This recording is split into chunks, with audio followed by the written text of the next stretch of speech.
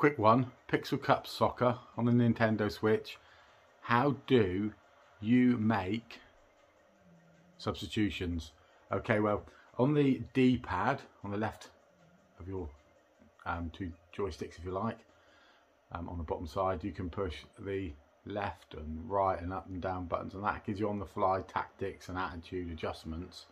But if you want to do something more than that, you need to press the plus button.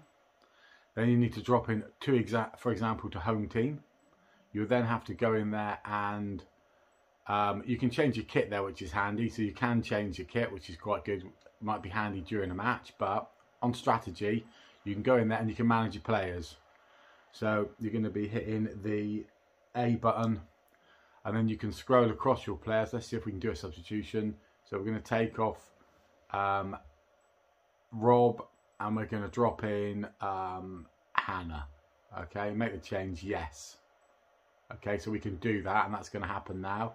Now I can hit the back button, and then hit continue. And then let's see what happens. It's the first time I've made a substitution because I couldn't find the substitution option.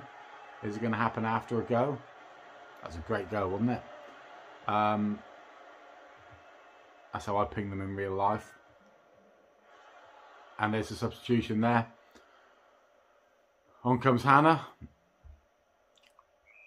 And off goes Rob. So that's how you make substitutions on Pixel Cup Soccer on the Switch, folks. There's no quick option, no quick button to make those subs, which I was hoping for.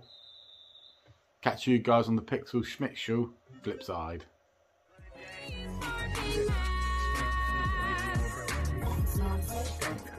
I couldn't have said it better myself.